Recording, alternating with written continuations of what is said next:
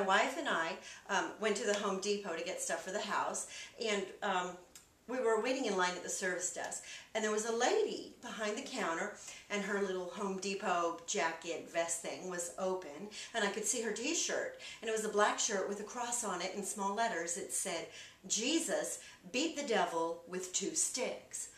I thought that was kind of funny, so I turned to my wife and said, "Hey, I'm whispering to her. I don't want to be too obvious." I said, "Lady behind the counter, she's got this shirt that says, 'Jesus beat the devil with 2 sticks.'" And so she started laughing like this. She's pumping and laughing. I'm like, I'm thinking, yeah, it's funny, but I didn't know it was that funny.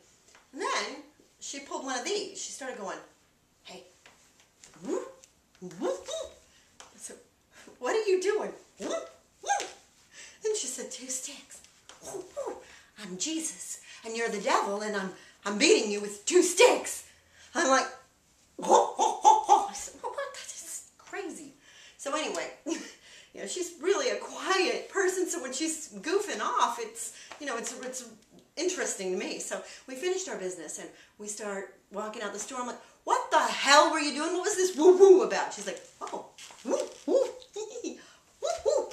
She's like, "Ha, I'm beating you, just like Jesus, with 2 sticks." I said, 2 sticks? She said, "Toothpicks."